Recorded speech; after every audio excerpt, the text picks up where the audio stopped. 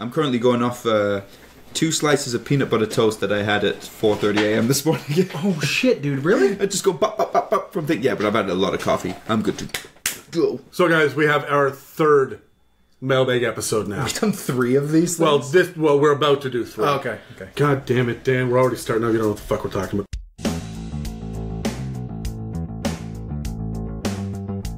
Welcome to It's a Mimic with your DMs, Adam, Dan, and Terry.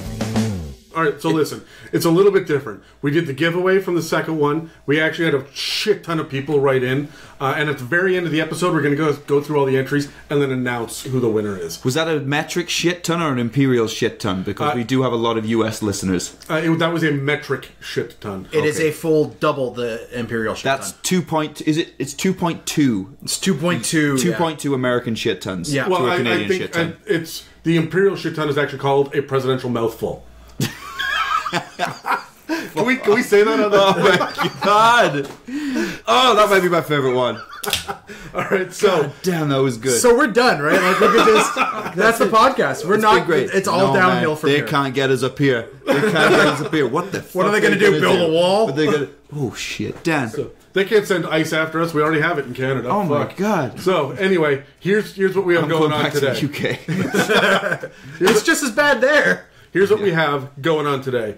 It's another mailbag episode, so I've got the 3 lists of 20 questions on each. We're going to roll. We have a black die, a white die, and a red die, and we're going to roll them, and that'll determine which one of these that we're going to hit. If you land on something you've already hit, then we're just going to re-roll until we get something new. Sure. Okay. We're only going to do 20 questions all the way through, so we're going to hit a third of the possible questions in front of us. But here's the deal. The white die right now is all questions from the same person. Who's that person? Alexander, another Skip Davis. He was the one that gave us the Nowonian Ghoul question in the first mailbag. Yes, that's right. He and I have been talking a lot. He's actually he plays earlier editions of D&D as well. I want to say first edition.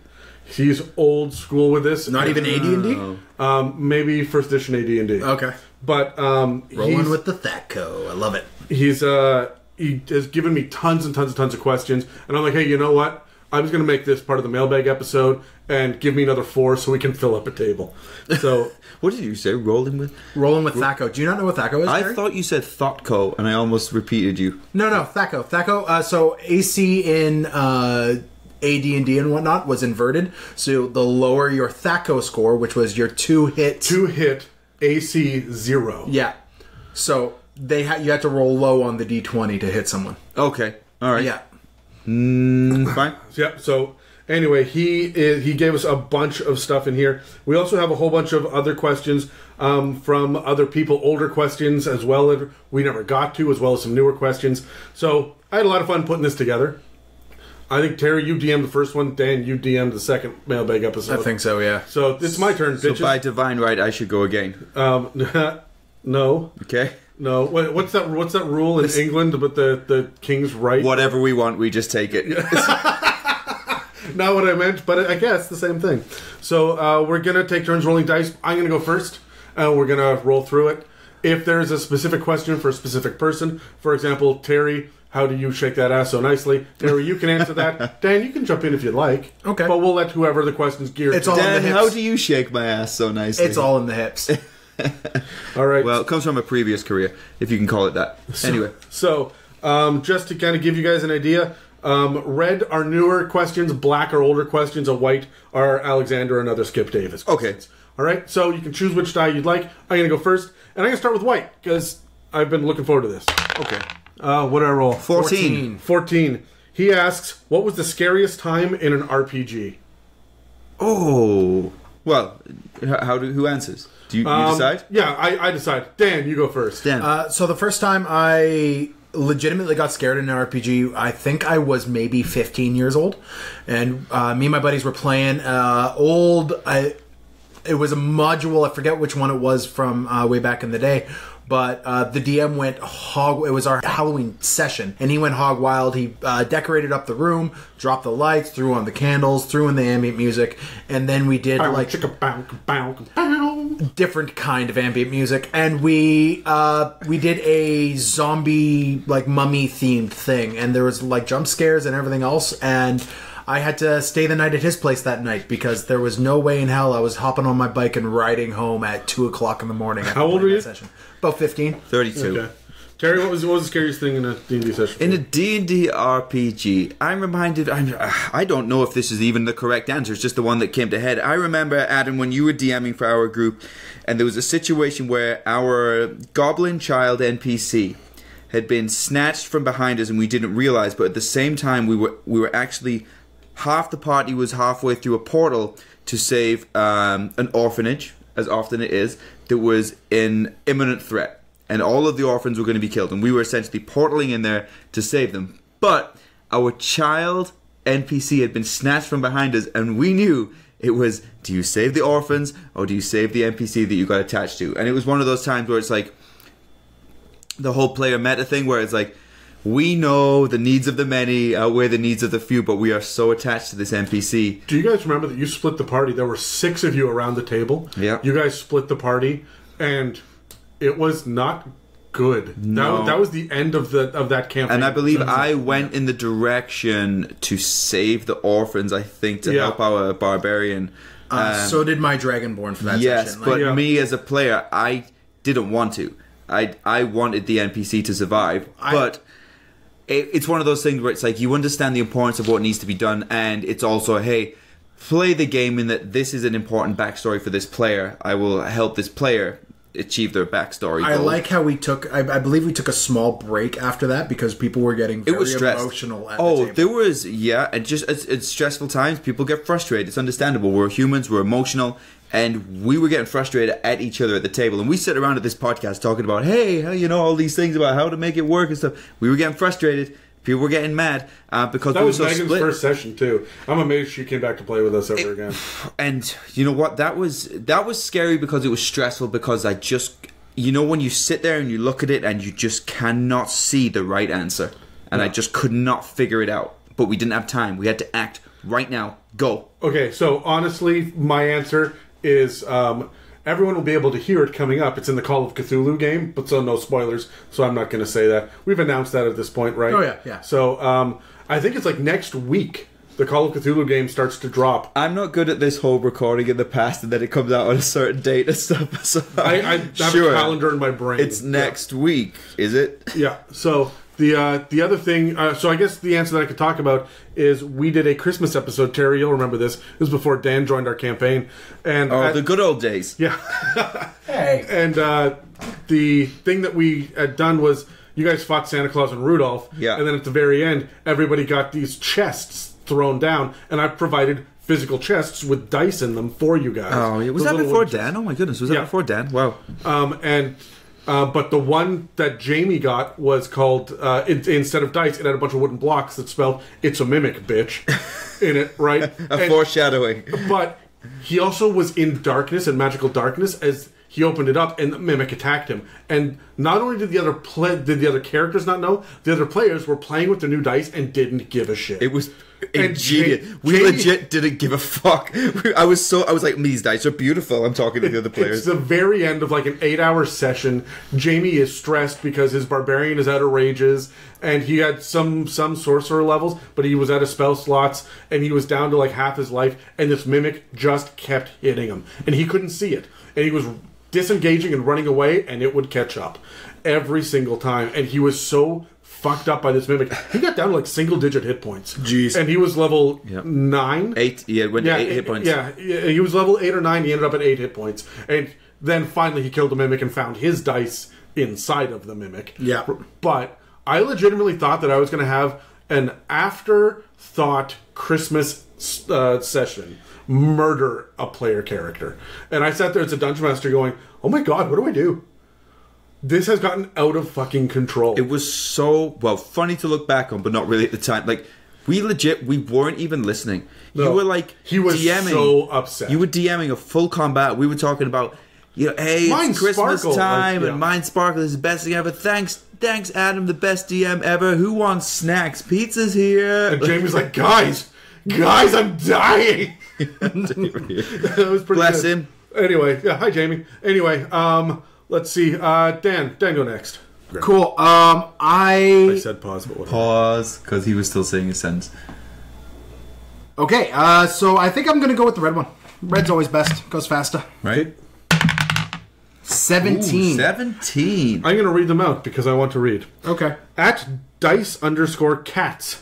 Dice cats. Ooh, dice cats. That's the one with the cats that hit the dice. Yeah. I love... know what? Funny enough, my children love that channel. They are constantly asking me to play the Instagram videos with the cats and I'm the often dice. unsure of both dice and cats, so I'm skeptical. I am unsure of children. Dice Cat says, all my games have someone inspired by Al Swearingen from Deadwood. What fictional characters or real people were the inspirations for NPCs in your games? Ooh. So I guess this is... This is you? This is me? Okay, You get to choose who answers the question, I believe. No, you do. Sorry. I do, yeah. Sorry, Adam. So I have recently rolled up a... I was told to roll up a a 4th level evil character. Which race was this character, Dan? He was a Minotaur. Oh.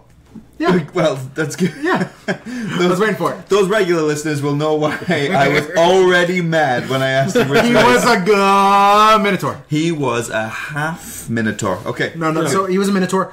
So we were told to roll level 4 evil characters. I rolled a Minotaur Monk of the Long Death with a little sprinkling of Cleric of with the Death Domain in it. It's a very Kung Fu Panda. Kung Fu Panda type bad guy. So the way I made this guy is I built him off of the 6-fingered hand as an inspiration from Princess Bride. This guy is fascinated with death and specifically age. So he is sitting there and he, being an evil campaign, he wants to witness and record the moment a soul leaves a body and twists all that. So you remember those scenes of Princess Bride where he's torturing Wesley or whatever, I forget his name, I think it's Wesley, where he's torturing the guy in the rack, and he's like, and that was another year, and that was another year. This is the kind of quiet, methodical, intelligent, but absolutely malevolent. I feel like I would like this character. Yeah, I was super pumped for it. The way I did it is he was the guard for the library for these monks that their entire focus is death and life and stuff like that. So I pulled from Princess Bride for this character who is a Minotaur monk. It leads itself into a big beefy meat house. So yeah, Terry. For me, and what was the question? My favorite, or where have I taken inspiration from for player characters? I took one of my more recent characters was a half-elf rogue who I kind of modeled on a Victorian gentleman, bit of a gambler sort of type, and I modeled it on Jedediah Shine from the Ripper Street series. If you guys have ever seen Ripper Street, is phenomenal series. It's very dark and gritty, and he's like a crooked detective cop in Victorian London right after the Jack the Ripper murders. That's what I thought I was basing it on. But there was some heavy Gambit themes on. But I didn't realize, even when Adam, we talked about before on the podcast, gave me a deck of cards that do things such as Gambit's deck of cards, and I think it was just a few episodes ago you guys said, well, he was Gambit, and realization in real time on that podcast went, oh shit, he was Gambit. But I modeled him on Jedediah Shine from Ripper Street, and Ripper Street is a really gritty series. I love it. It's really, really good. But yeah, that was probably my favorite inspiration that I took for a character. What about you, Adam? So the question was specifically NPCs, and neither of you did that. But so here's what I do: is I played enough D&D that I have kind of a backlog of what other players have created. Like you, Dan, you've got your Loki character, your gnome investigator, who's really fleshed out, right? Yeah. And Terry, you had your Captain Hawkridge character, who had an incredible emotional journey that you played him through. Oh, you broke him. Oh, absolutely. But he rebuilt. He had a wife and a kid and things. By the end of that campaign, he was bordering on evil. He was definitely neutral in his approach to things. Yeah, awful good. I've included both of them now in another campaign that I'm running with someone who wasn't at the table, right? Mm-hmm. So she's never met either of these characters before, but they're both there in their heyday. Loki is at the most drug addicted. Oh, good. Sarcastic. What's the point of life? But we've got a job to do. Like perspective on life.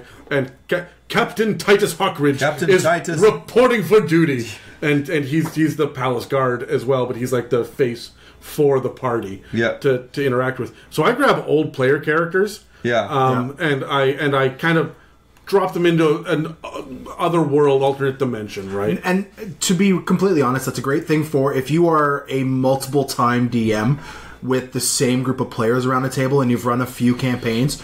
Do that with your players and twist it in certain ways so that your players around the table slowly start to realize who it is they're talking to, and then they get really excited 90% of the time. But the thing that I do is I don't bring old characters in, because when the campaign is done and one of your characters either lived or died and happily ever aftered, they're done. This is a multiverse. This is a different version of this character under different circumstances. If it's the same world, don't do this. But if it's a different world, different campaign setting, do it. Because I want to, or even a different time period. Yeah. I just want to honor these characters and see what else they have to offer. Yeah. So, anyways, that's my answer. Terry, do you want to roll a die? Sure. I will roll. Which was new ones? Red ones? Yes. Sure. I'll roll a new one. 3. Rackham. Trois. Oh, Jackie Rackham. this is gonna be good. My bestie. Says, if you had a choice, which non-nerd related movie or show would you turn into a modular system? Oh. No Tolkien, no George R.R. Martin. She said non-nerd related though, and both of those are nerd related. Yeah, but she was very specific. Neither of those. Okay. So non-related movie or show would you turn into a modular So it could be system? nerdy, but not D&D related. No, she says non-nerd related movie or show. Non-nerd related movie or show. Well, Rackham, you're making it hard there because Everything is nerdy everything these is days. nerdy. Non-nerd related. Well, do you know what? Actually, because it isn't really nerd related, and I just used it earlier, but I'll say it again. I would say Ripper Street, and we've already talked about the fact that we played the Call of Cthulhu game, and I was constantly thinking about a Jack the Ripper type Call of Cthulhu game. Maybe either exaggerating certain details or twisting certain details, having a little bit of a Sherlock Holmes sort of twist on it, but very gritty, very dark, that threat of death being there, constantly, the mind-twisting insanity of it. But Ripper Street's a fantastic series, and I would do something like that. Yep. Cool. Dan? Oh, I'm sitting here thinking I would love to do I don't know if it's 28 Days Later or if it's the Left Behind series, but that feeling of isolation. Your characters wake up after having been either jailed or knocked unconscious or something, and there is nobody anywhere around, and you are in an extremely heavily populous city. And you are just trying to figure out what happened to everybody. That's what I would do. For maybe it's a 4-session arc, because, of course, eventually being the only ones around is going to run dry. It's so funny that you didn't say Walking Dead, because that's how episode 1 kicks I off. wanted to go away from Walking Dead, because then that leads into zombies. I would actually lead away from zombies here. I would go So you know what 28 Days Later? That's why I said or Left Behind, where I went, it's God did it. But it's the feeling of isolation. I'd go away from zombies and maybe do mass kidnapping, or go Mind Flayer and it'd be alien abductions. Why is that word so hard to say? Alien abductions. Yeah, okay. No, I like that. I like it. Honestly, I've got 1,000 answers, but they're all nerd related. So I'm just going to say this. How often do you walk into a tavern in a small town where there's just a whole bunch of simple farming folk and you don't run a fucking Western? Yeah. Why are we not doing Westerns? Why are we not doing Westerns? The entire genre is blown wide open. So I wouldn't necessarily do True Grit, but The Magnificent Seven. That is literally about a party coming together to fight the guys in the town. Yeah. Right? That's what your low-level party should be. Right? So The Magnificent Seven would be my answer. Right? Yeah. You could do, just talking about that, you could go, because you said Magnificent Seven made me think of The Hateful Eight. You could do a one-shot where you're trapped in the tavern. Yep. No kinds of shit's going wrong. Right? Or you could do The Good, Bad, and the Ugly, much like this contest, much like this podcast. Oh, I'm the good one. Damn it. Because it's a given that you're the bad one. Yeah. Yeah. So, Thanks, Rackham. Thanks, Rackham, for calling Dan ugly. a thumb with a face. All right, I'm going to roll another one of these white ones. I rolled the same one I got the first time. Wow, 1 in 20 chance. Yeah. So what are the odds? Well, 9. So this is another Alexander, another Skip Davis asks, what are the top 3 tabletop role-playing games, in your opinion, besides 5th edition? Ooh. Oh, God. Ooh. Dan, you're going to roll. I don't have another, 3. We don't have 9 to discuss between us, right? Yeah. Well, Dan, you throw some out, and I'll throw an extra one in. Yeah. If it's you missed something that I like. I really like GURPS. I've always really liked. What is it? What is GURPS? GURPS. GURPS is a older. Is that the name of it, GURPS, or is that an acronym? It's an acronym. I don't know what it means off the top of my head. But what it is a very free-form version of role-playing that really lets your players get up to all sorts of shenanigans. It's basically one of those things, if anything you could do in GURPS. There is a like superhero rule set. There's other things that just build onto it, and it's a very loose form. GURPS is not even a tabletop role-playing game. It is just a rule set, the way that the D20 is a rule set. And it stands for Generic Universal Role-Playing System. Yep. So it's not even a game. It's just like rules. It's incredibly open. And so you could just tell a story. You could just People will just pretty much. I thought you wouldn't say Vampire the Masquerade. My second one I would probably say is the Call of Cthulhu. I really enjoyed it. It was great. It was really good. I'm stoked to hear it again. We definitely did our own spin on it, but it was really, really fun. It's far more deadly than I think anyone at the table really expected. Intern Dave actually said that he prefers it to Dungeons and Dragons rule sets. There is things that I do prefer. There's things I don't prefer, but we discussed that on the podcast anyway with the Call of Cthulhu series. But I also thoroughly enjoy. We mentioned it before, I think off mic, but Shadowrun. I do like Shadowrun.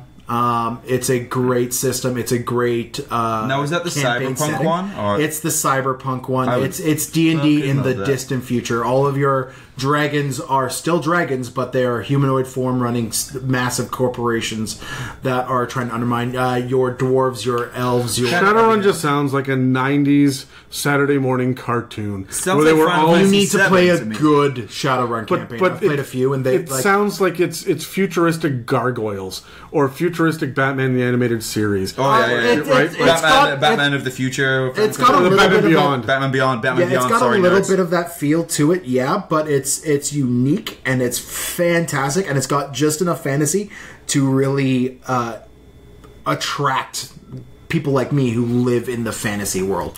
And then I will also throw on the entire White Wolf product line of Vampire the Masquerade, Mage the Hunt, like all of those other ones, Werewolf, all of them all together as one massive system.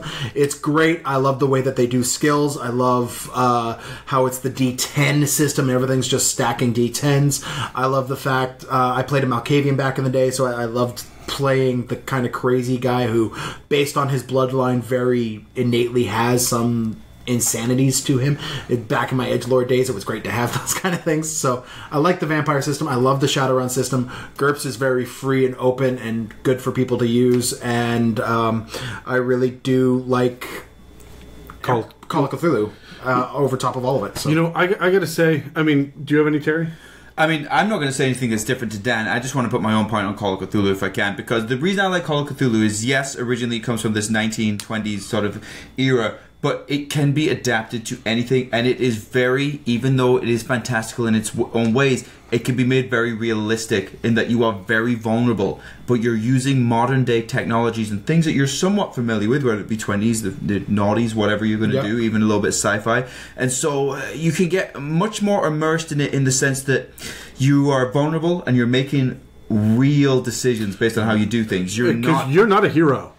You are just a spectator that needs to get out of this often movie. during the game, we're just trying to survive this thing. Yeah. You know, we're literally trying to get away. We're not trying to take the dragon head on. We're like, I'm noping the fuck out of here. Because of my love for all things medieval, there is a medieval supplement for Call of Cthulhu where you could like roll a knight and you have swords and everything else. Still sword and sorcery, but it's with like the Call of Cthulhu level of danger. I imagine it would be very Westeros, like where you are weak. Yeah, you are weak, and like you can be a main character and you will die of syphilis. Like it's all right. So here's my answer, and my answer is going to be Dungeons and Dragons, because he specifically says 5th edition. Now there are really 4 different types of D&D. Right? There's 5th ed, which I mean everyone listening to this is probably playing, except for Alexander and other Skip Davis. Yeah. Right. But the AD&D system is so radically different mechanically, and it's fantastic. And there are people that are still playing it 40 years later after it came out because it's so good. I personally know 2 different tables that are still running 3.5 because it was so immersive in the rule set. So once you learn them, you don't want to leave, and you can do anything. You want to be a superhero? Be a superhero. Yeah. And I gotta say, Pathfinder scratched that itch too. Like I have nothing good to say about Pathfinder. Really? Yeah, I have nothing good to say about Pathfinder. I thoroughly enjoyed it. Our table before 5th edition came out, we played Pathfinder for 5 years, 4 years, however long that gap was. Yeah, I don't know why you would play it when you have perfectly good 3.5. 3.5 suffered a lot of bloat, and they did streamline a lot of the rules that were broken in 3.5. Pathfinder has a lot of bloat. Now, that's why they got the second version coming out, 2nd edition. Which in and of itself is also a fantastic set. But I would say, sorry, no, I'm not. This is not a Pathfinder apologist podcast, Dan. You had your turn. Shut up. I'm DM. So 4th edition gets a lot of hate. Yeah, because fuck that shit. But I think that if you knew what you were getting into and it didn't say Dungeons and Dragons on the cover of the book, it would have been accepted just fine. As its rule set, it had deeper lore in a lot of ways than we were given. Like we got the Raven Queen out of it, right? But it also had its own different kind of way that spells and powers and mechanics worked, and it was very balanced. A fighter didn't have to hit. A fighter had options. And I know a lot of people came off from 4th edition and the 5th edition and went, oh, the fighter got dumbed down again, right? And I don't know. I think there's some good things in 4th ed. So, I don't know. I think that D&D has covered a lot of it. The one thing that we haven't mentioned, I'm sorry about cutting you off about Pathfinder, Dan. I can see you pouting over there. Oh, I'm not pouting about it. He's plotting revenge, if anything. So, the way I view it is 5th edition is very freeform storytelling focus, whereas Pathfinder is very much a building a character that is unique and individualistic. Like, I really like it's a different focus. So, you get into Pathfinder 2 and everything is modifiable. The big complaints I've got from a lot of people about 5th edition is in terms of variations to their characters. There's very little that they could pick and choose, especially level to level. Pathfinder focused on at every level you get better, you get something at every level, and you get to modify whatever the hell you want on your character. There's alternate traits, and that some people don't like it, some people do. And I think if you're building characters and you like doing a lot of theory crafting and character building and stuff like that, which is an entire world around this game that we don't really cover a lot of here, Pathfinder and the new Pathfinder 2 that's coming out are fantastic places to go for this. I just think that Dungeons and Dragons is about storytelling and Pathfinder is about min-maxing. And if I want to min-max, I'll play a Final Fantasy game. And that's it. Like, that's my perspective on it. I get why people play it. It's not for me. Yeah, that's fair enough. The one look, if you want to be a superhero that levels and is totally unique, play what is it? Mutants and Masterminds. I was going to say mutants and masochists. I'm glad you said mutants and masterminds. I'm listening. So that's something that we haven't explored, and I would really like to explore that in the future. Speak for yourself, Adam. Dad. I don't know why I said no, it's because my turn to roll. Yeah. No one's rolled on black die yet, so I'm going to do that. Do it. 9. That is a 9. Matthew Easterling. This pisses me off because it looks like Matt the Weasterling, but it's Matthew Easterling. Right. Okay. First of all, yeah. Matthew, get a grip of your handle. Okay, that does look like Matt the Weasterling.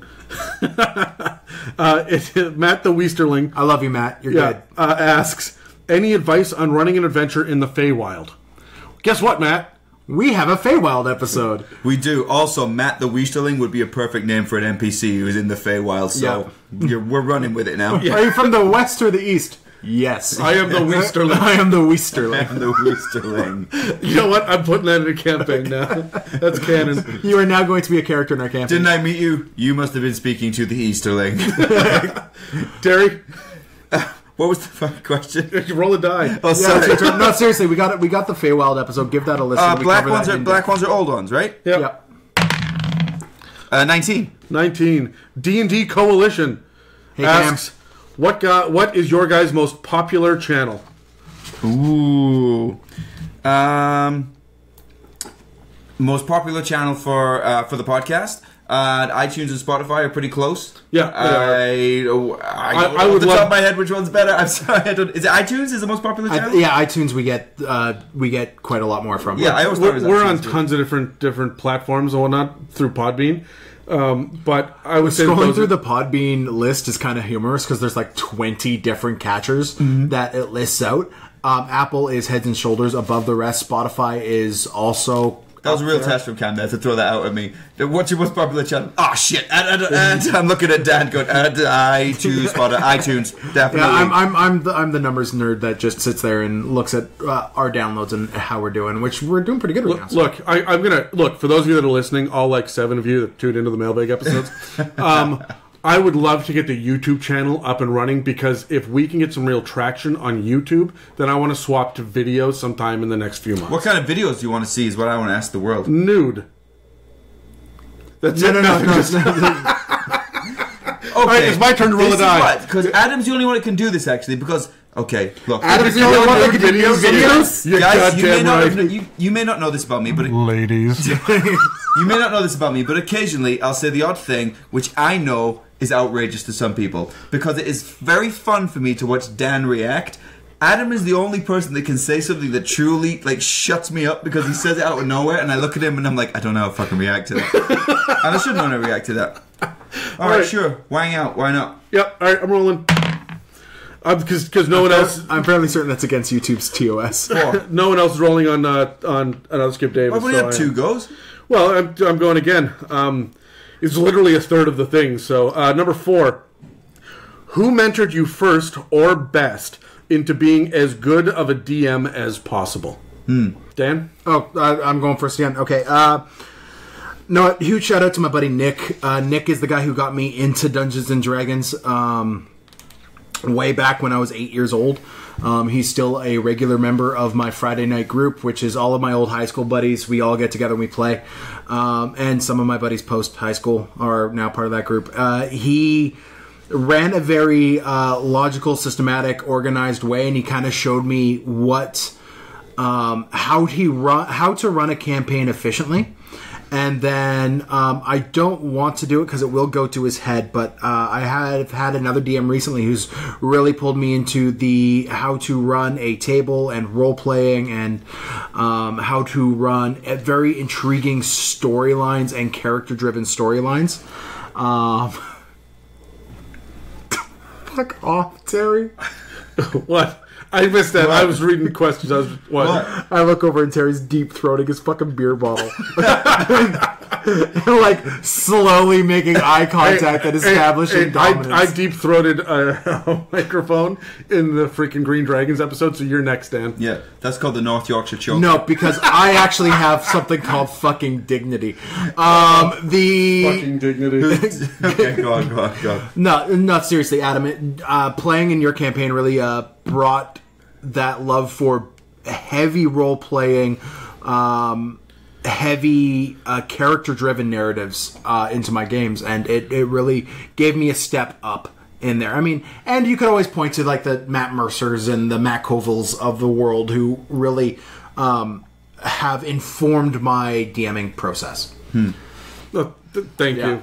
Terry, what's... Adam's going to get double bump here. Actually, you started DMing before you met either of us. So.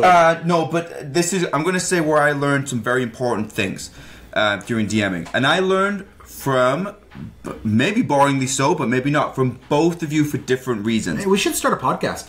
Hey guys, we should start a podcast. I'll tell you what I learned a lot from Adam was Adam taught me to not feel like I have to constantly have a monkey brain. That's what I'm like. I'm like pop, pop, pop. I'm like reacting to things constantly. I stand up when I'm DMing, and it's constantly like, not like I'm at war with the players, but I'm like, I used to be like on edge to react to whatever they were going to do.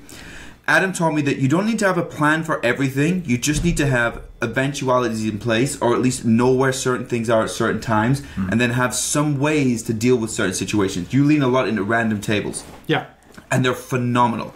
You do them for crit tables, for when we get crit hits, crit failures. You do them for travel on the road. And that taught me to be very loose because I already know these scenarios. They're just in my back pocket for if I need them, so I don't need that monkey brain to be on the table. Dan, you taught me that I can DM a system that I'm not familiar with when you GM'd Call of Cthulhu impeccably well. You weren't too familiar with that system. No. But you took the principles from your Dungeons and Dragons playing with regards to exploration, roleplay, how you describe and put the story across.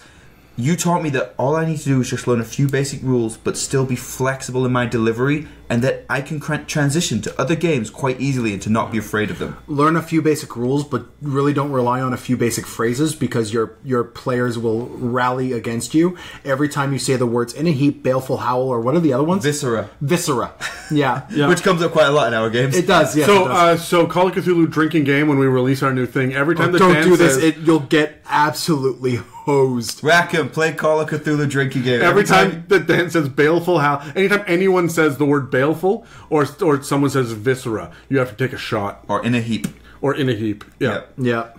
All right, so I guess my answer is I'm going to go way back in the day. I got a buddy, Brad, not the same Brad that was on episode 30, and he was 10 years older than me, 11 years maybe. When I started, Brad, yep. Yeah, when I started playing, he is... he's a guru as far as knowing the rules in 3.5. He just knew everything. The man was an encyclopedia. But he had such a passion about character creation. And our D&D sessions would often break down into, is that the most optimized way to do that? Can we build the math better?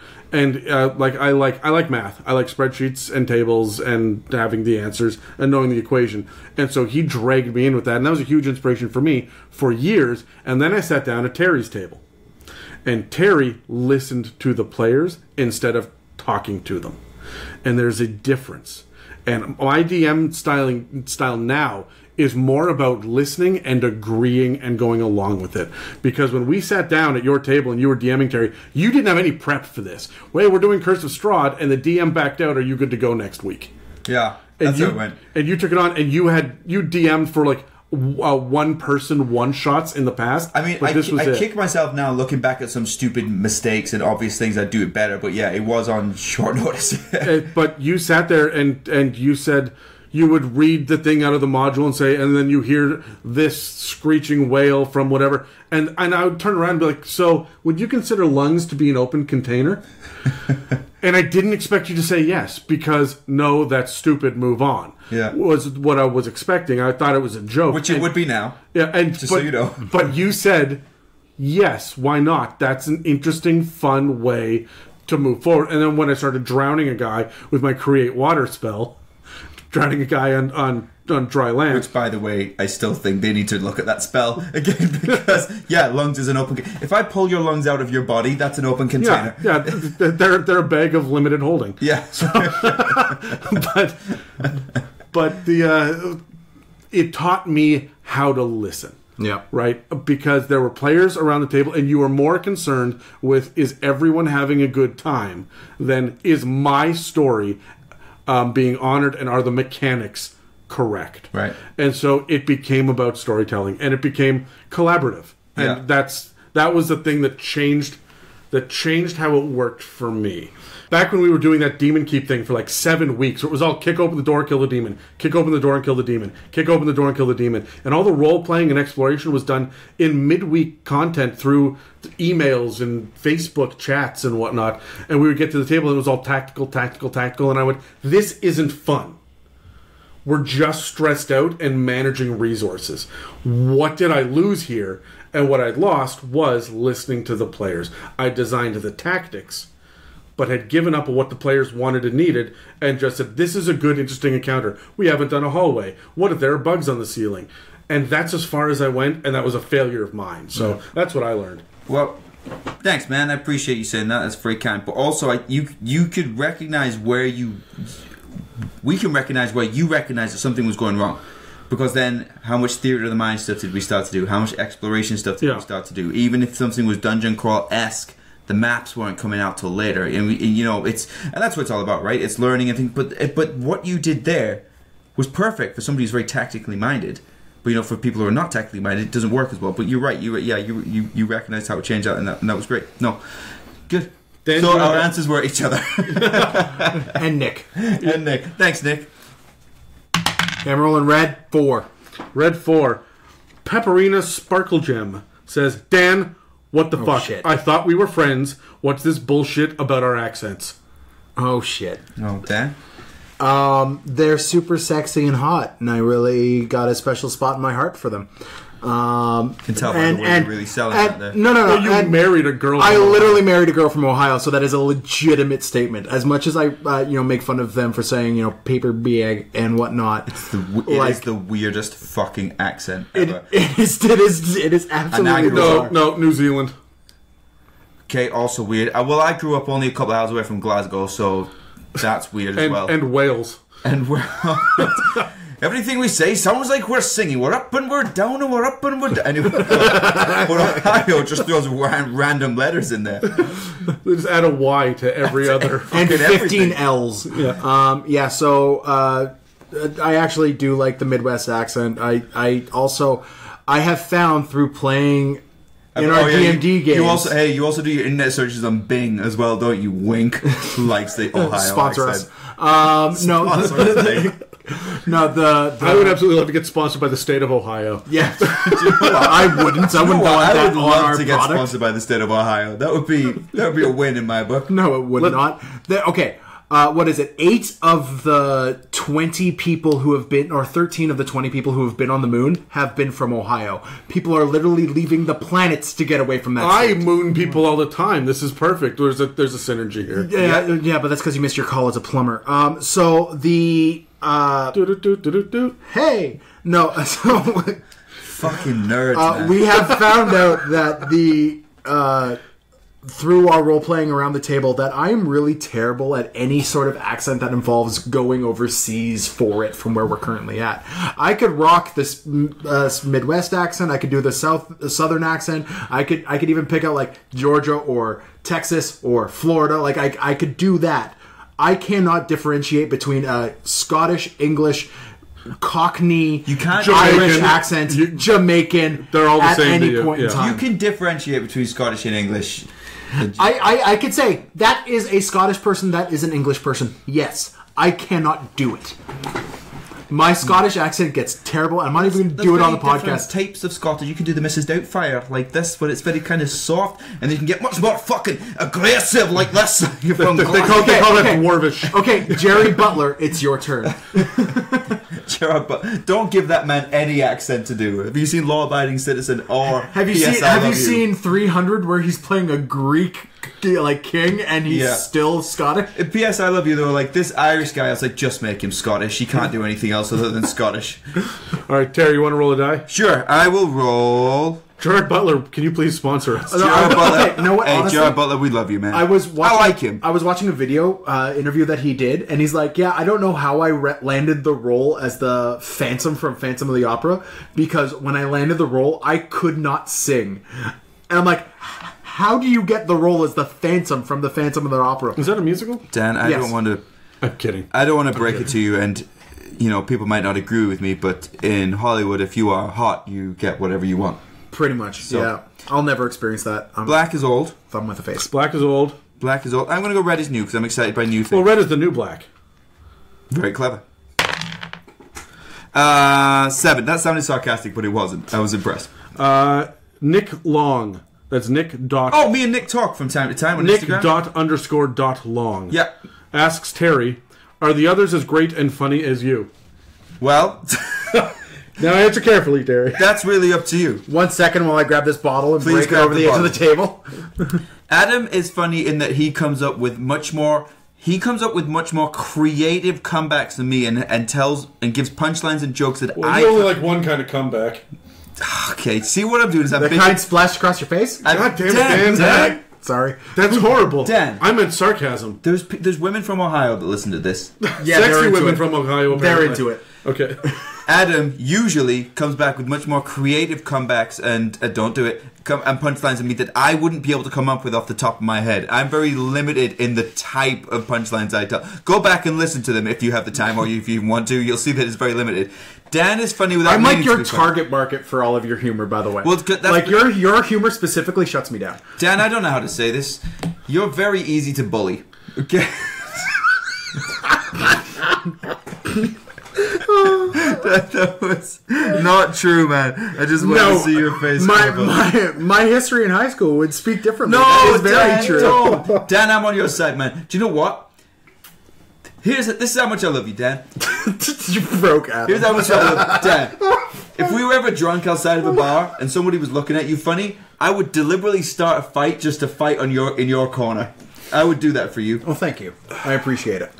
Dan is funny without meaning to be funny, and in that he just does and says stupid shit. And I don't know if it's always meant to be funny, but it is. Dan is stream of consciousness, and it is meant to be funny, but it just bubbles out of him. The best thing about Dan's sense of humor is the fact that he's hearing it for the first time. You know how you think it, and then you say, should I say this? Yeah. And then you say it? Dan doesn't know where it's going. He just says it. Yeah, he starts a sentence, it ends up somewhere funny, and then he laughs harder than anyone else. Yeah. Because it's funny to him. So, like, I really... No, that's not bad. No, I just love, Dan, you're socially Dan, awkward. you would be... and No, you- that's not... Because No. I firmly believe that you would be a phenomenal stand-up comedian if you just didn't write jokes. If you just went up and went, somebody give me a topic. So if I was George Lopez. If you just went up and did it, I'd laugh my fucking face off. Yeah. To be honest with you. I want to sit down and listen to Dan start a story. God knows where the fuck we're going to end up. Oh my God. We were doing it earlier, Nick. We were prepping to record the episode, and Adam was just sat. You can't see it; it's an audio medium. I'm pointing to something you can't see. Just sat over in the corner, prepping the computer, prepping the programs and the mics and everything ready to go. And Dan was just waffling up. What the fuck were we even talking about? I don't even remember your wife anymore. was staring at you like, "What are you talking about?" And Adam was like, "We're on very, very limited time. Please hurry up." This is what he does. He goes off on tangents. He's funny without meaning to be funny. Adam is more creative than I am. So there's your answer. But you have the delivery. Yeah, I will deliver whatever you want me to deliver at a premium capacity. All right. Baby in an elevator? I'm Baby. going... Well, Hey, black die. They never proved that baby was mine. 14. Dorian Mikulan asks, do you have a name for your favorite D20? I know and Dorian if as well. so, what is the name of your favorite D20? Yep. Dan, do you have one? Yeah, it's The Miserable Bastard, and I fucking hate that thing, although it is my longest lived and favorite DM. Adam just said D20. favorite D20. Favorite D20. Favorite Yeah, D20. it is my favorite D20. It's The Miserable fucking Bastard, and I can't stand it. All But right. it's my favorite. I keep on giving it chances, and it keeps on failing You me. should name it Rihanna. Because it's like, if you really think No, about it... he should name it Chris Brown. He's Rihanna. Oh, that's a better joke than mine. That's a better joke than mine. What were you gonna say? I was gonna say because Rihanna, because you don't fucking like her, but you would hate fuck her. You would. Okay, is this in a princess too far? Yeah, this is a step over the line. Like you don't like her, but you know you would. Okay, Terry, favorite D20? he said Chris Brown. Like we all know that. Fair enough. He was talking about beating fit. No, we can't say that. So go on. Terry, We're not talking about beating face again. Favorite D20 as Stephanie. Yes, Dan. White 5. Stephanie, because named after Stephanie, who is the leader of the Pink Ladies in Grease 2, which is the better of the two Grease movies, and she quite often gives me a 19 or a 20. So there we go. Which, when you're playing a champion fighter like you were with yes, Titus I Hawkins. was with Stephanie. My worst D20, and I'm gonna say it finally, is Greenie. Greenie? Yeah. Come on, Greenie's the original. Greenie was my OG D20, a forest green D20 that used to score so highly all the time, and then eventually I had to start singing a song. Come on, Greenie, don't fuck me, or something. Well, I can't Come on, remember. Greenie, don't fuck me now. Come on, Greenie, don't fuck me. That's how it went, like that, and she always did. Do you know what she always rolled? 4. It was always 4. She always rolled 4s. Yeah. Yeah. I do have a new gold and green dice that is probably my go-to dice now that I love the colors of. But I don't have a name for it. I don't name my dice because they all inevitably stab me in the back. And it's like picking a pet that you're going to eat eventually.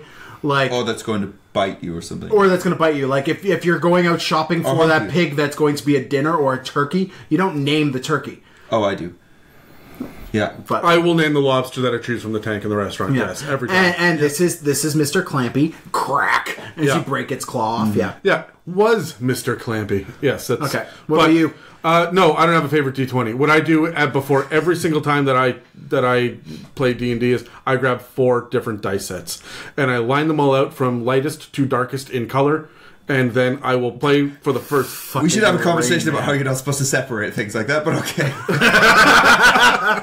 But, so all the D20s are together, all the D12s are together, and so on and so forth. And I will stick with one until it fails me. And then I will move on to the next one. And I will just cycle. Yep. That's it. And I always go from the darkest one to the lightest one, and then recycle all the way through it. And so that's it. The next week I go, what am I feeling? I'm feeling blue spectrum today. We're going with blue dice. I love how even the biggest math nerd here still is superstitious when it comes to dice. Yes. Yeah. Oh, and you don't touch my dice. You know in your heart of hearts that that's not how probability works. Oh, no, I know. But more importantly, when Mieka started playing over the summer, and she's like, well, you got like 40 sets of dice. I'll just use one of yours. And I said that, and I went, no. No. No, you won't. No, you won't. You will but not. even out, I remember because I used to sit across from Jamie all the time. We sat on opposite ends of the table, and he would see me reach for my dice, and he'd be like, "Don't you dare pick Greenie." He would not let me choose remember that dice. Yeah. No, my world came to a crashing halt in terms of my superstition with the game when I had children, and they go, "Oh look, Daddy's dice," and start taking the dice and throwing them around the room, and then there's like a D8 that's missing for 3 weeks, and then I finally find it, and then my dice just treat me like crap. I'm literally having an anxiety attack right now with you talking about it. I have a box of just spare dice that I've just gathered over the years, and whenever I see my children reaching for my dice, my dice bag or my dice box that has all my dice. Are you talking about that clear bin of dice? I'm talking about the clear bin of dice. You were... I grab my dice box, I hide it, and I put the bin of just random BS dice in. Because while you were upstairs before we started recording yesterday, I had that and I dumped them all out, and the D4s are at the bottom, and then the D6s, and then D8s. So all the D20s are currently sitting at the top if we ever need one. We are so different. I actually went through and ordered them. My It children would never will mess even that enter up. my mind. And so you have a problem with I'm always reaching for Daddy's dice. I have the same problem. Adam, go on. Dan, it is your time to roll a Okay, D20. I'm going to roll a grey one. Except mine Or a white one. 5. 5 on the white table is Alexander. Another Skip Davis asks, what would you guys run at a convention? 100-meter dash. That was the worst dad joke ever. That Dad, was a you should have terrible jumped dad in on that one. That was really bad. Can you edit that out? No, I I'm can't keeping have that in. on the internet. I'm keeping that in. Okay. I'm actually looking into running homebrew, but within the Tal'Dorei campaign.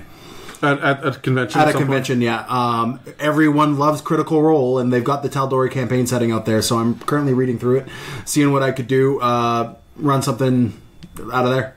Yep, that's cool. Terry?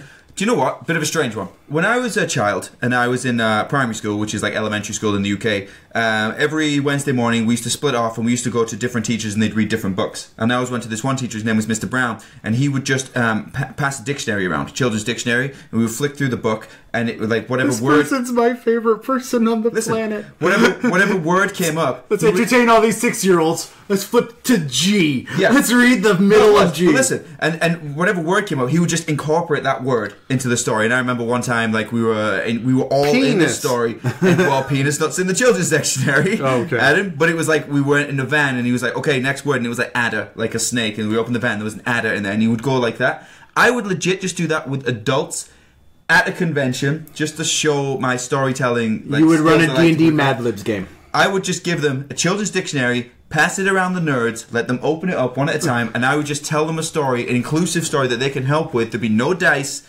and I would just sit there and entertain adults at story time. When I'm putting my daughters to bed right now, they ask for a daddy story rather than a book. because they don't want me to read them a book. They want to help create the story. Because Exactly. I'm slowly starting to get this idea of what creating your own narrative is like in them. And I will tell the story and I'll be like, and the princess comes upon and wait for them to give Prince. Well, it's been things like a butterfly. Oh, a rock and roll butterfly. Okay, sure, we're doing a rock and roll butterfly. Oh, her left wing is blue. Sure, okay. And then I try to justify all this. It's great exercise for a DM, but it's also tons of fun for a kid. So, anyways, Adam?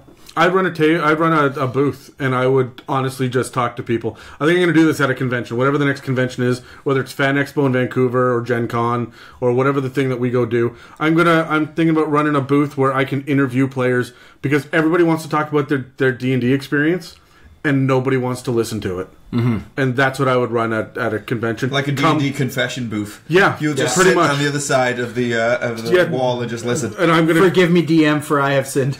And you listen about my character. Fuck, alright, go. No, but what I would do is I would say, all right, what race, class, level, background were you? Give me the overarching storyline. What was one interesting quirk? And now roll 3 D20s. We're going to pull it off a random table with the questions that I'm going to ask you about this character. And then videotape it. Let them do this, and then I'll release it all on freaking YouTube because people love to know about D&D stories, and they need to see that regular people are doing it. Sure. Yeah. Right? So that's, I don't know. What are the people at home interested in this? I don't know. Write to us. Let us know. Yeah. Would you be interested in showing up and taking 5 minutes out of your convention time to talk to a random DM about I know for a your fact the experiences? Pratts are like on it. They're there. They're ready for us. Chris Pratt? No. No. The Friends of ours. Yeah, the people that we know. So, anyway, whose turn was it? Dan, was that? That is Terry's turn now. Terry's turn. Ooh. I like new things. I'm going red. 17. Red 70. We've done it. That was Okay. Dice Cats. Give me another one. Red 15. 15. At Monster Adventure Terrain, that's all one word, Hello. asks for an episode on how to rule or roleplay skill checks that aren't pass-fail. Oh, like a scaling type system. Basically, Yeah. well, we've talked about this previously, but I think this person is right that we can maybe go a little bit deeper into it about how, Adam, you typically have a scaling system about how well you pass, whether or not if you're trying to get over the wall, if you fail, okay, maybe you do get on top of the wall, but you lose your movement, whatever. Like different ways that we can scale it. Yes, I think we can incorporate that into an episode at some point. Yeah. I'd want to think of a way to use the skill challenge system for investigating mysteries and like No, it's not a skill challenge. It's skill checks that aren't simply pass-fail. What's know. the gray area for skill checks? okay. Yeah, I think so. Yeah. And I think we should also Well, actually, as part of that episode, we should just start to incorporate the skill checks that are not commonly done and how to properly incorporate them into the game. Yeah. You know, we do Yep. perception checks I'm and down for investigation that. all the time. But Sure. yeah, great question. And we're definitely thinking about it. We'll do it. I'm going to roll It's white. white. White 7 is... which of the Three Stooges would you be and why? Me? Yep. Can I tell you something, guys? Well, Dan's the bald one. That's Curly. In the United Kingdom, where I grew up, we did not have the Three Stooges. So I don't know. So he's Larry and you're Mo. So my answer to this question is Mr. Bean. Adam is Mo. Yeah, like but that, you're I like that. looking at me as though I know what you're talking about. Adam is Mo. You're Larry. I'm Curly. Is that what it is? Yeah. I'm Will Sasso. 100%. Yeah. No, that would be me. Will Sasso was Curly. I don't know the answer to this. I don't know these people. So Mr. Bean. sure. I'm Blackadder. No, you'd be Blackadder. Oh, good show though. I'd be Podrick. Damn it. I feel like Terry's I'm Rimmer faulty from Red powers. Dwarf. I feel like Dan is Red Which Dwarf. character from Red Basil Dwarf and are Sybil we? Faulty was loosely what Titus and Kogu was. Yeah. Very No, much I yes was to very aware of it. Yeah. Yeah. So, no, that's a good question. All right, Dan, you want to roll the die? Sure. I want to roll. We haven't hit a lot of the black ones, so let's roll the black one. 10. 10. Spidey_Rich asks, how would you approach large-scale combat like a siege or a raid? Oh, good question for me. I This like is an stuff. entire episode, but This is let's an try to entire hit it episode. on the... Hit it real quick, but let's do it. We will get to doing an entire episode of this at some point. Group your monster types.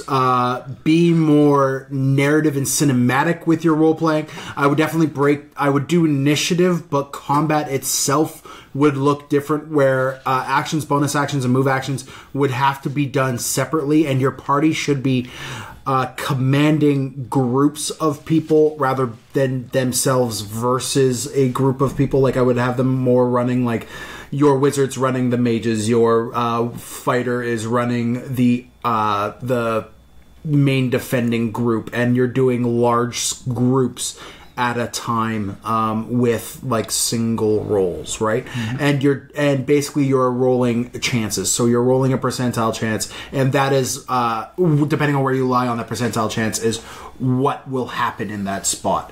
Rolling big like sieges and whatnot gets very, very difficult if you try to play the minutia of it. Mm-hmm. So I would definitely go more overarching umbrella version of the game. Sure. For that.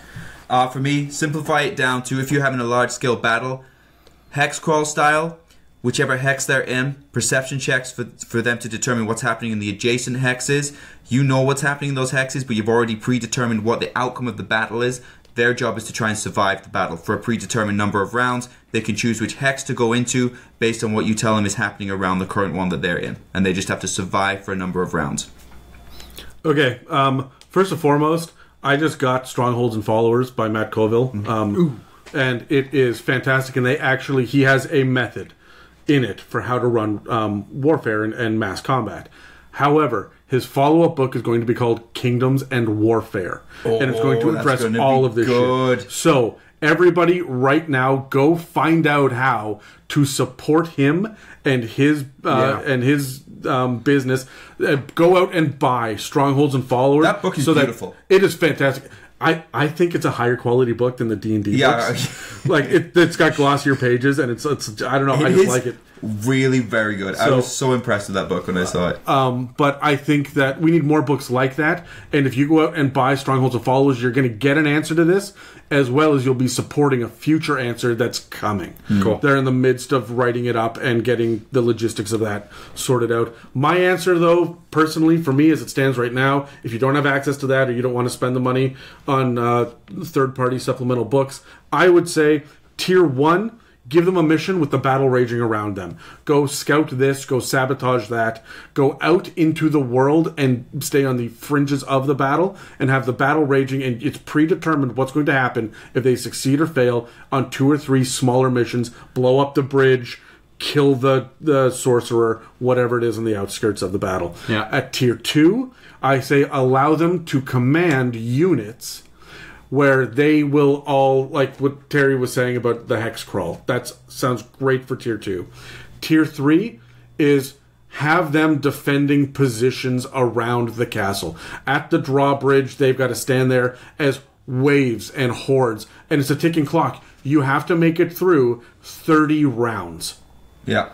And the enemy will keep on coming. This is a numbers game. You will have NPCs that are getting shot, and I'm just running minions from 4th edition. Everybody has 1 hit point, right? And you are trying, except for the lieutenants or the sergeants or whatever. Siege monsters or whatever, yeah. Yeah, so, and then for Tier 4, put them in the open battlefield. These guys should be wrecking shit. The action economy will be working against them, but if they stay tight together and they don't split the party, then you can give them a big open battlefield with 300 different monsters, allies and enemies and whatnot, and you sit there and you roll a d20 to find out how, or 2d20. You find out how many enemies fall and how many allies fall, and then you let them impact the area and survive again a certain number of rounds. Yeah. That's how I would do it. That's different rewards, so you can have different sieges and different raids as you go. So that'd be how I would run it. Love it. Who rolled that nonsense? That was me. You rolled that one? Didn't I? No, it was me that rolled it. It's your turn. Terry, you're it's up. my turn. Black is old. Black is old. I'll do an old one. 2. Black 2, Nice Dice Baby asks, what's your favorite? Yes! Best All handle right, ever. okay. Best Instagram handle ever. Nice Dice Baby. Love it. Asks, girl boy. What's your favorite monster?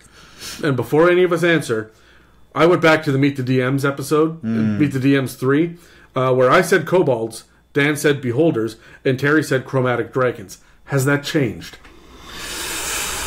Has that changed? It's changed for me. Well, you guys think? Let me say. Okay, you my go for favorite it. monster right now is hags. I fucking love hags. I do like hags. And everything about hags. And since we recorded that, I did a bit of a deep dive personally for our own private campaign about hags. And there's nothing that's not goddamn awesome about them.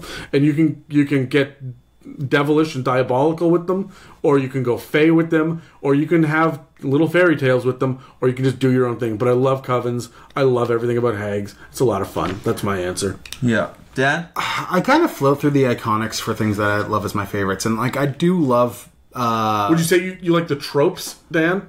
That's another one. Rackham, that's another one on the drinking game. I hate you people. I like beholders. I like dragons. I like We should do It's a Mimic Bingo. all of these other little races that are very iconic to Dungeons and Dragons, and I think my favorite one right now, especially with all of the Baldur's Gate stuff that's coming out, and the new Baldur's Gate game that's coming out specifically. All right, new name for a nightclub in Waterdeep: Ballers Gate. Yeah. Sure, that would work. But I am loving, and I've done a lot of research into specifically how Mind Flayers and Illithid reproduce. God damn, that was going to be my answer. But, Right, I'm in love with Mind Flayers. I'm currently trying to figure out a way in my homebrew campaign to have a very astral battle between the relation that involves a relationship between Mind Flayers and Gith, and how Gith sit and how Gith Zerai and Gith Yankees specifically interact amongst each other. I love the Gith. I've always loved the Gith. For my answer for this question, It's Mind pronounced Flayers. Jith. It is pronounced No, it is not pronounced Jith. Yes, it is Gith. Says who? Says the guy who's been playing the game for fucking 20 years. It's Gith. I will not have this nonsense. It's Jith. I fucking hate you people. Okay, fine. All right, Terry, what's your answer? You can also like Mind Flayers. No, you can't. We can't. No. No. Nope. Mimics? My heart will always be with dragons, but I would like to give an honorable mention to Rakshasas. Yeah. Because I am fascinated by that enemy that just will not stop. Will not stop. They You can Terminator. You Yeah. can send them back. I love that. The Terminator or the It Follows horror movies, that it just will keep coming, and you can't get rid of it. And that stress, that tension, even if your campaign arc is something completely different, you can't stop for too long without being like, oh, right, fuck, Dudley's still coming after us. We still gotta keep moving. Fucking Dudley. Yeah, fucking Dudley. So, Rakshasas, one of the biggest regrets of my pre-building Loki I thought you were going to say prepubescent life. No, for Lachlan Boyle. Tell us about your regrets gnome of your directive, I can't even speak. Of your was pre-fluorescent saying life. his I'm just soldiering on was that his nemesis That's character also was a Rakshasa, and I just kind of handed that to Adam, and he's like, sweet. And then in our current campaign, he is freaking everywhere. You never hand a Rakshasa to a DM. No. Never. That's like rule 3 or something. Next time I'm going to handle... And what's your nemesis, Dan? Oh, a Sahuagin. Yeah. But yeah, that's me. Yeah. Okay, cool. I'm going to roll black die. On the black table, what did I get? A 6. Maddie Yangu says, I'm hoping that a tournament-themed campaign comes together as an obstacle race of sorts. Any thoughts on stops along the way in an obstacle course kind of... Like a military-style assault course? Is that what the... I guess, yeah, I think so. Like, think about like more like a adventure tournament, type run. Oh, okay. right? So there's a tournament and there's an obstacle course. Right, okay. What kind of stuff would you put in this obstacle course? Okay, I think you need to go fantastical with this, with it being Dungeons and Dragons. So I would say don't take inspiration from the like Westeros-style mundane tournament. Take inspiration more from like the Tri-Wizard tournament. Yeah. And have that level of stuff along the way on the obstacle race. It doesn't have to be a straight track. You can be plunging into the deep magical lake and dealing with the bullshit down there from the Feywild or whatever. And then you're coming back up. You should be going up a mountain and dealing with frost giants and boulders and all that stuff. I like the idea of there being a whole bunch of different portals as well. So you go through the portal into the fire plane. You got to climb the volcano in the fire plane. Get to the portal there. You're back in the mundane world. Someone shooting crossbows. Then you go into the Shadowfell. Okay, so that's a tier 3, tier 4. What are you doing for tier 1, tier 2? No, it doesn't. You can control it down so that you can be going into the fire plane, but you may come out of the fire plane at a rope bridge, and something's going on there, and then you get the portals on the other side.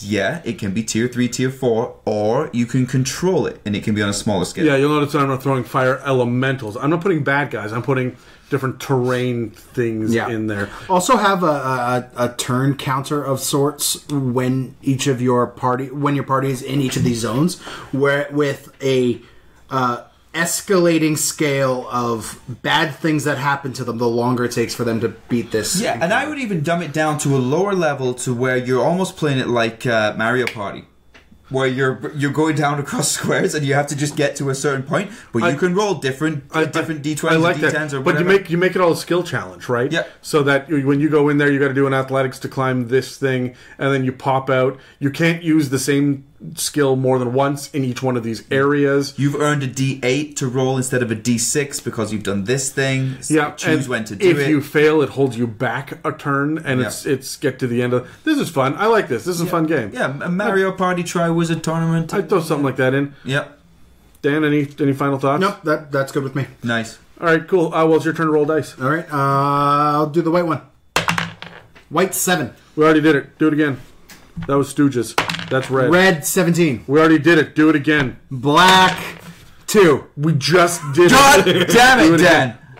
White 16. Don't Okay, dare. all right, Oh okay. my God, I was this, Alexander, another Skip Davis. this fucking close. Says, what would you polymorph into if you had one polymorph spell?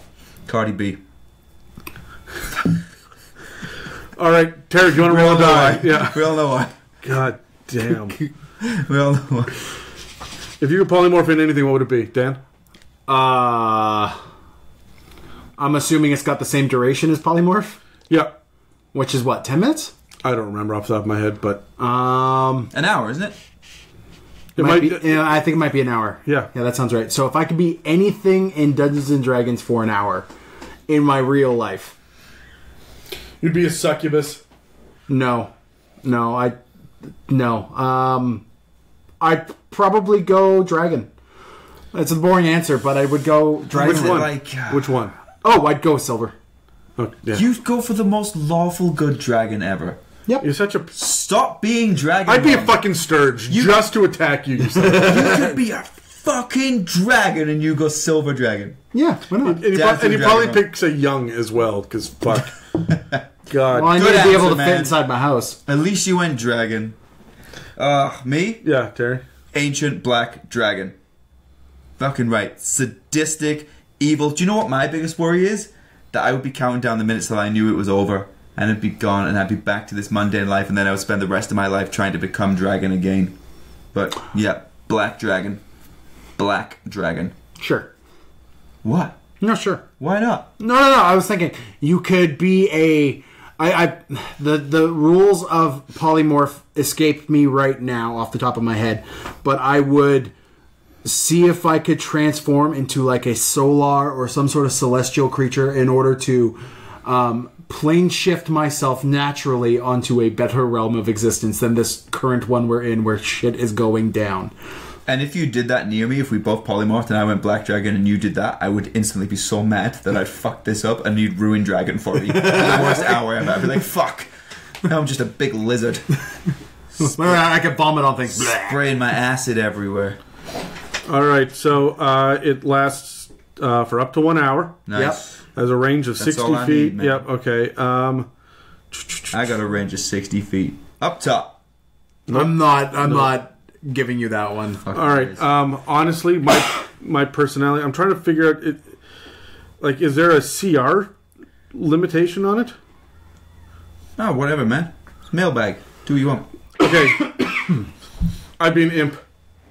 And I'd be an imp because, A, it totally fits. I would run around and be a scary little devil, and I would torment people. But also, I would only use my powers to annoy. But I could also be invisible at will, and I can fucking fly. So you can't escape me. I'm coming. Yeah. And I believe that if I can be a familiar too, I can psychically get in somebody's head. I don't think polymorph lets me do that. No. But no, I changed my mind. Mind flayer. There we go. I want to be able to project my voice into other people's thoughts. Yeah, but do you want to go to that level of intelligence and then be knocked back down again? It's funny. I just read Flowers for Algernon, and it's the most heartbreaking shit in the world. And no. No. What is Flowers for Algernon? It is a very famous book, and I suggest everyone reads it. It's so famous I don't mind giving spoilers. It's an older book, but the premise is that there's a man who's mentally handicapped, and he gets a medical treatment that boosts up his intelligence to be even smarter than the average person, and then slowly it starts to slip away and return him back to it. And it's his his descent. Woof. Oh my god. Yeah, and it is, and That would be. but it's written as well from his point of view, so the language changes and shit in it as well. And who's the author? That escapes me off the top of my head right now. Super genius, but it sounds. But it was like how his relationships change as well, and how nobody takes him seriously early on in his life, and then by becoming smart, the dumb people in his life no longer trust him. They distrust him because this guy's all uppity and he's putting on airs and shit.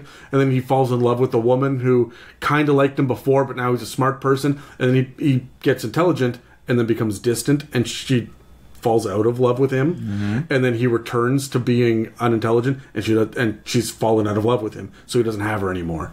And how intelligence is a curse, and it's just it's heartbreaking. You guys want it? I'll lend it to you. And what's the name of the book, sir? Flowers for Algernon. I'll read it. It's by Daniel Keyes, Keyes. Sure. Great book. Yeah.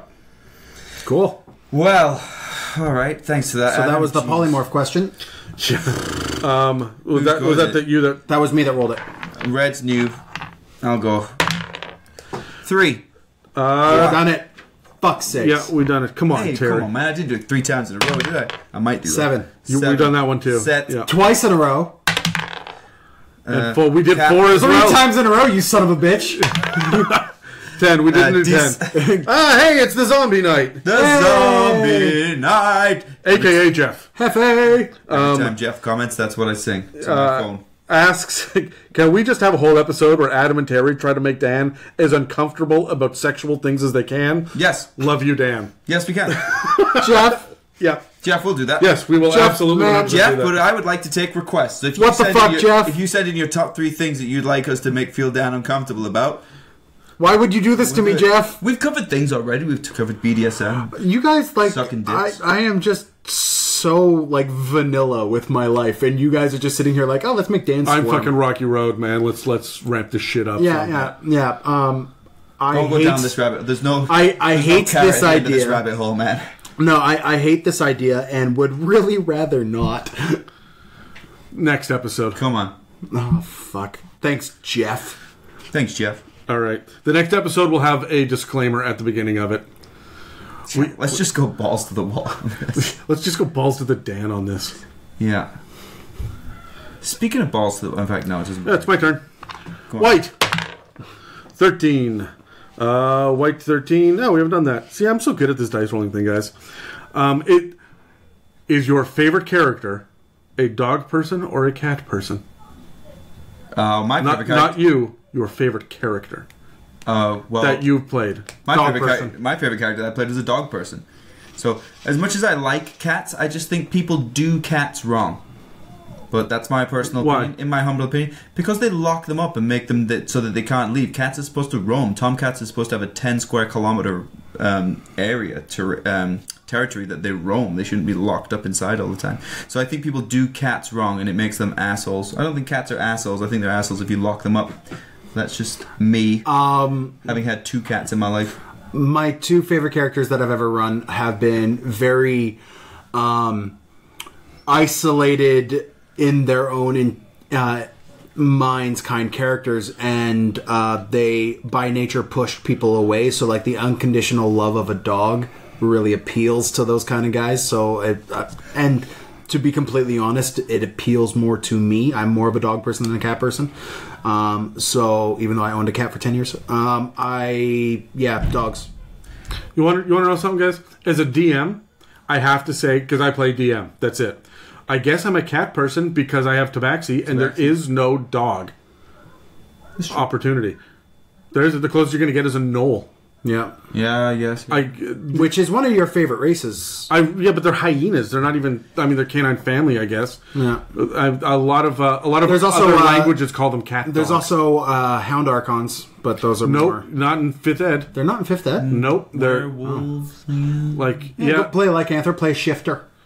But Shifter, that's Eberron variant shit, right? Like, that's not in standard 5th ed. I guess. I don't know. So I guess my answer is Tabaxi. I do like Tabaxi quite a lot. I think that they can be a little bit mysterious and they can be very weird based on their lore. But do you think dogs really love us unconditionally, or do you think they're playing on our weakness? My dog pretends to be hurt if she's not getting attention. I think they play on a weakness, but I think they also do love us more than the average person will love us. They're more excited to see us. I think that is built into. I think it's built into their DNA that they need a pack leader and they succumb and submit to a pack leader, and you are the alpha in their pack, and therefore that's what you provide to them, and therefore get their love. If you stop providing, they will turn on you. Yeah, is that love? That sounds like conditional love to me. Rough. That is fairly rough. Oh shit, son! That's right. All right, so we only get one more question, and Terry just earned it. Exactly. So Dan, you don't get the roll. Chris Rock says only. What did he say? Only women, children, and dogs get unconditional love. Men don't. So there you go, Dan. I saw that quote earlier this week. Yeah. Mm-hmm. So one more question, and then we're all done. Yep. The last one. Let's go new, right? Yep. For the last one. 12. Dude. Oh, it's Dice Cats again. Hi, Dice Cats. What known characters have inspired PCs or NPCs that you've created? I tend to use a lot from Deadwood. That is the exact same question, phrased in a different way. We're not doing it, Dice Cats. You heard it already, all right? Next. I'm not doing it. 17. That was Dice Cats' first time. Dice Cats, shut up. 7. We've done this already. Okay, you have been revoked. No. You are no longer allowed. No. Dan? 3. We've done it already. Goddamn, that was Rackham. 10. 10. We've done it already. It was Zombie Night. 2. All right, hold on. Talus 21. How would you go about... like 15 times to get that dice. How would you go about lowering the magic level in a campaign, making magic more rare and fantastical, while not crippling your players against magic-resistant creatures? Boost your martial. Boost your mundane skill. Boost... I would boost your... So you think comparatively, by boosting up everything else, magic becomes a mundane? I think the lesser forms of... I think if you're boosting the martial, and martial's kind of got that easier gate into it, a lot of your NPCs in the world that you're building will have that more martial bend to them. Make magic rarer by it just not being in the NPCs and whatnot, but also boosts the martial capabilities of your players to make the magic more special. I disagree. I disagree with that. And I'm going to tell you why. Because there's too many variables in this. There's too many variables, and some are being ignored and some are not. So the question is, how can you reduce magic capabilities without crippling them against magically resistant characters? So Dan, where you went there with boosting martial, yes, is an idea, but all that does is it boosts martial, decreases magic, decreases casters. So now, why would I play a caster if these guys are getting boosted? I'm not saying like. But my question is to this question: if magic is decreased in your campaign, why is magic resistance still at the same level?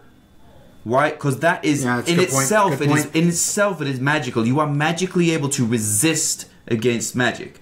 So why is that still a thing if magical resistance... if magic capability is reduced, magical resistance should also be reduced to the level of playing field. Alright, so here's my answer. I like where you're going with that, and I'm going to take it a step further. And I'm looking at Warlocks. Warlocks get level 5 spells, but then only one level 6, one level 7, one level 8, one level 9 spell slot, right? Yeah. And that's it. So they have easy access to level 5, up to level 5, and then really nothing beyond that. So what I would say is... If this is a homebrew world, homebrew campaign, because that's what we're talking about here, is changing the inherent aspects to it. I would say only have the world around you have access to up to level 5 spells. Right. So all of the magic stuff still exists. You can still be resistant to fireball or anything else. I would have it be less frequent, like you're saying. There are just fewer NPCs with it. I think that wizarding schools are rarer. I think that not every priest is a cleric and not every friar is a monk, right? So it's very rare and you are imbued with this power. I think that maybe you have to go through trials to get to the next level. Yeah, and everybody does. Campaign. Even a fighter. Everybody needs to go through a certain number of trials. And you would set this up ahead of time. And just be when you hit 6th level magic, you are a demigod. Nobody else has this level of magic. That's crazy, batshit insane. So by the time that you are fulfilling wishes, you are a god. Level 18, 19, or 20, you are a god. The ceiling, really. Yeah. Right? Yeah. So what I'm doing is I'm just keeping the NPCs from... That way, Dan, it's the same effect. Yeah. Everybody with the martial stuff still stays as equal for low levels. All the NPCs and stuff are on the same board. Up until, tier 3 was where you start to get level 6, right? And so that's when you should be blowing up as a freaking superhero anyway, right? So... Anyway, so that's been the mailbag episode, guys. Let's wrap it up by doing our contact info. Dan, you want to go first? Yeah, so just in general, at first, you could check us out at Facebook at the It's a Mimic page. We're also on Instagram at It's a Mimic. We are on Twitter at It's a Mimic D&D. You could also, and we would really appreciate it if you went to our website. There's a lot of other offers. Our store is there where you could pre-order these awesome shirts. There is so www.itsamimic.com for that. You can also listen to the episodes on the website too. They're all there. You really can, right? yeah. So. Yeah, the website's really our hub for all of this stuff, right? So, as for me personally, you can find me on Instagram at Oscar the Orc with underscores in case. You can find me at SendNoobsDND on Instagram. And you can find me at Rusty Styrofoam. But again, like Dan said, we're all on at It's a Mimic on Instagram. Yeah.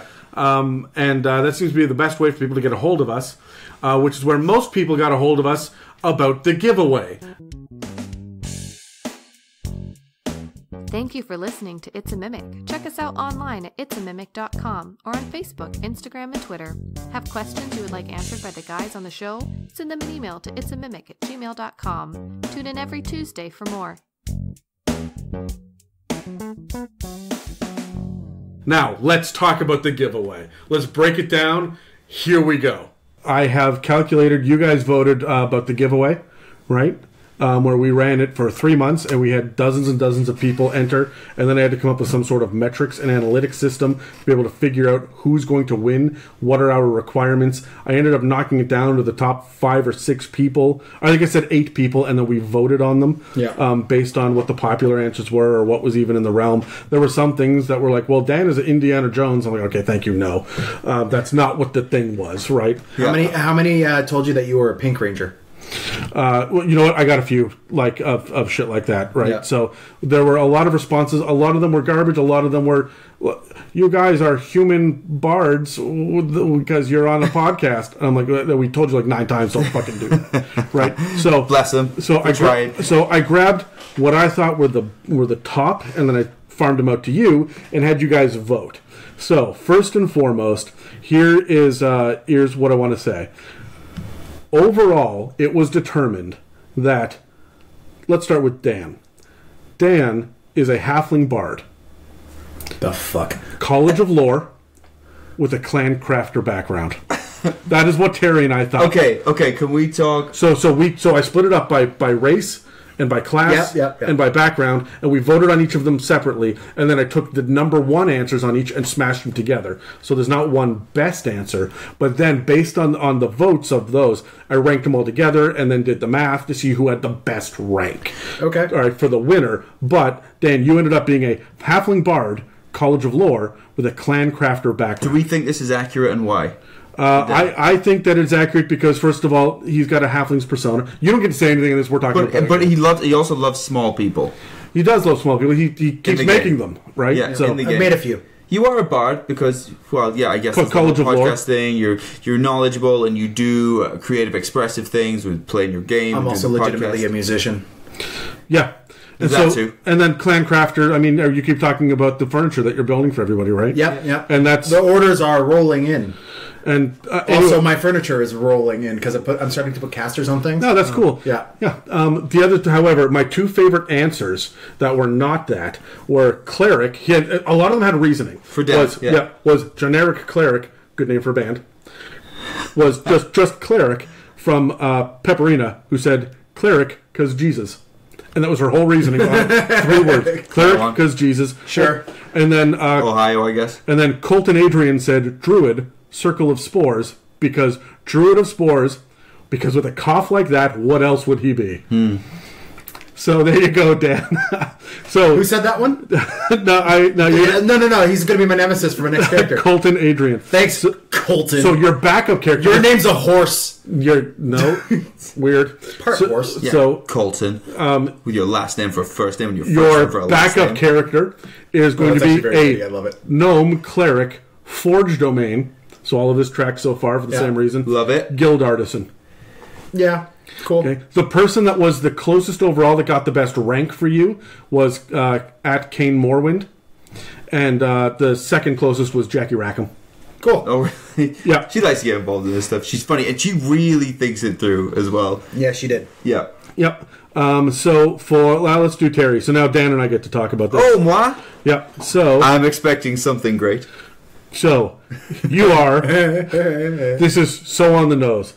A half-elf bard. I thought you were going to say halfling for a second, and I instantly got mad as soon as you said halfling. Half-elf bard. Half-elf bard, College of Glamour, Yeah. with an Outlander background. Yep. That is, neither of us really liked anything, like, that was not our first, except for the College of Glamour bard. Yeah. Right, we both just went, oh yes, obviously Yes, that. obviously Colin. Why Glenn. College of Glamour? The rest of it, Have you seen your Instagram feed? seriously. It's memes. And you. Well, that's what With the camera pointed towards you. That's what everybody's Instagram is. And it's fireworks and shots, and we take pictures of your dog and glow-in-dark wheels on your skateboard. No, it's yeah. Okay, fair one. Yeah. All right, so here's what we have Love about you, bud. Here's what we have about Terry. Pepperina said, Terry's a barbarian because he is always raging at Dan. Yep. And also, True. we had Kane Morwin say Terry's a Storm Herald barbarian because of the extravagant outbursts he makes towards Dan, and how he just goes into a rage whenever Dan interrupts him. Barbarian, no doubt. Storm Herald because he does have knowledge of D&D, which leads to a kind of an equivalent to arcane knowledge. I've never really thought of myself as a barbarian. Dan, fuck me. But Colton Adrian, who just smeared Dan's character, also smeared yours and said, Bard because of the BDSM, College of Glamour because I've seen his Insta videos. What's wrong with my Insta videos, which I don't do too much anymore? So there you go. Enjoy that. Oh, I'm sorry that I have it in my Instagram videos. It is my face, which I assume you want to see. You're not allowed to talk about this. So I wasn't allowed to defend myself. You're not allowed to defend yourself. So the person that got this closest was actually Colton Adrian, who just said that about you. So, but your backup character is a Dragonborn arcane trickster with a far traveler background. Okay. Now, when we were doing this, you had descriptions for everything, and the description for Outlander was perfect. And I was gonna go Far Traveler, and then I wrote what the description for Why someone said Outlander? why someone said Outlander, and I was like, no, it's that. Why Outlander? Well, Colton Adrian said Outlander because of his love for exploring and wandering about the world. Fair one, Colton Adrian. I decided I like you now. The Zombie Knight actually has a big spiel, and I'm going to go into that at the end as well. Okay. But your backup was Dragonborn, and you kind of got called out for having an ego as well, which is why you got Dragonborn. What ego? Yeah, hold on. I can tell you. Let me tell you exactly who said that. That was going flipping through the pages here. Dragonborn. Jackie Rackham says you're cocky as fuck. Okay.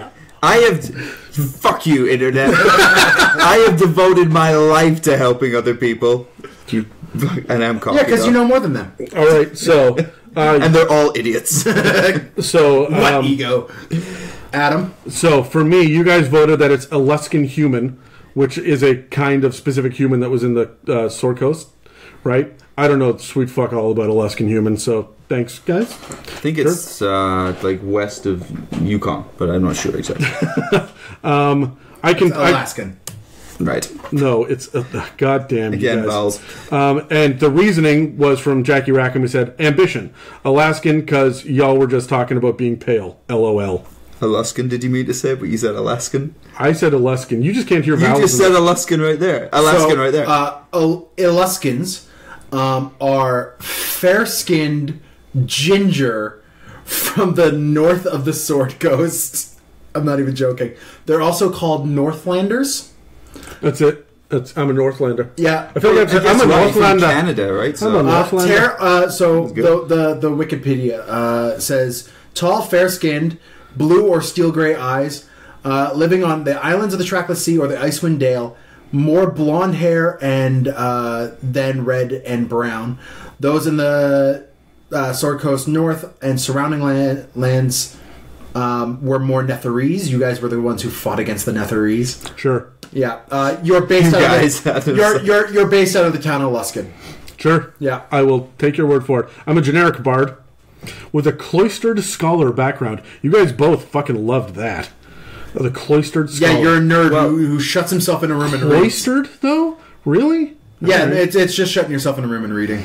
You guys are mean to me. Anyway, my favorite thing was... Excuse me? Yeah, I just got torn fucking apart. pardon? Excuse me? Because we said you Sean were Crawford. knowledgeable. He's egotistical and I'm diseased. I'm not Thanks, egotistical. Internet. Sean Crawford, that's okay, listen. Sean Crawford said that I would be a wild magic sorcerer because I am inherently evil, but not nearly as bad as I make myself out to be. Also, I'm the de facto leader and face of the group. So... That kind of makes sense.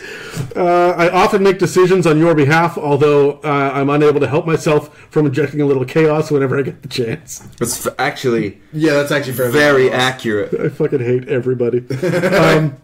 And Avatar Italia was overall the closest. We all liked different people. I sided with Sean Crawford and the Zombie Knight more often than anyone else. Dan sided with Sean Crawford and Colton Adrian more than anyone else. And you, Terry, sided with Avatar Italia and Kane Morwind more than anyone else. So... whose names both sound like D&D characters. So. yeah, I think Kane Morwind is actually Elder Scrolls. a fake name. Yeah, that's it's an Instagram name. Is it Elder Scrolls? But Morrowind, I'm assuming. But before we get right into it, I'll tell you the runner-up was the Zombie Knight, who gave us a huge chunk of why we are what we are, and he wrote damn stories about us. Yeah. It's like a page and a half, and I'm going to read them after the credits for everybody.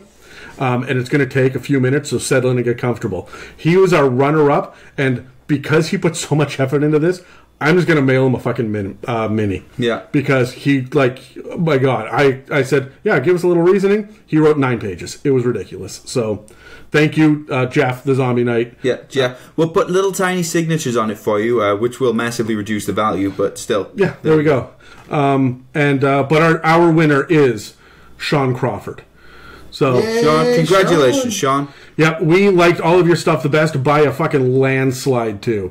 So, overall, both Dan and I liked your stuff more than anybody else's. And Terry, I think you had him at, I can tell you right now, he was the third best in I your don't like opinion. people to get too cocky, so So you just drag him down a notch, hey? pull it down a bit. So- And if you guys thought it was excellent, I went, sorry. So we've got dice box that we're gonna hand out. We've got we need Sean. We're gonna send you a private message. We want your t-shirt size as well. We've got a Mimic Mini. Dan, what else do we have? We've got a dice bag. We've got 3 dice boxes. Well, we're gonna give him 1. What does anyone need 3 for? We've got the Mimic Minis. We have a Adventure Path from Tiny Dungeons. We're gonna throw your way. Yeah. Yeah. And then you also get this personal shout out because we kind of like you. We also have You two definitely game like him. I accessories kind of from like him. Deep Dungeons. Game accessories from Deep Dungeons we're going to be throwing in there as well for you guys. Yeah, there's a lot of stuff in this little swag bag. Sure, we'll take pictures of it. We'll post it along when we release this as well, so that everybody can see all the cool swag. We'll tag you, Sean, and everybody. Here's the wacky music. You guys know where to find us already. Before the music kicks in, Terry, where can we find you? You can find me at SendNoobsD&D. Congratulations, Sean. You can find me at Rusty Styrofoam. Congratulations, everyone else. You can find me at Oscar_the_orc, all with K's, and fuck you, Colton. Yep. And remember, I love you, buddy. I'm kidding. Remember, I can't do that for too long. For You're those, awesome. You're good in my books. For those of you who don't win, it's not that you're losers. It's just you're not as cool as Sean Crawford. I wonder if Sean's ever heard that before. You know what? You can put that on your outgoing voicemail message. There you go. You've reached Sean Crawford, and he's the greatest person ever, according to the It's a Mimic podcast. Beep. Anyways, you can reach all of us at It's a Mimic on Instagram, at It's a Mimic D&D on Twitter. Check out our Facebook page. Leave us reviews on YouTube. Leave us iTunes reviews. Check us out on Spotify as well. We're all over the place. Check us out, www.itsamimic.com. Send us an email at info@itsamimic.com. And other than that, we're out. Stay tuned for the Zombie Knight's long, rambling, ridiculous stories, where it turns out that Terry's going to learn something about himself. What am I going to learn?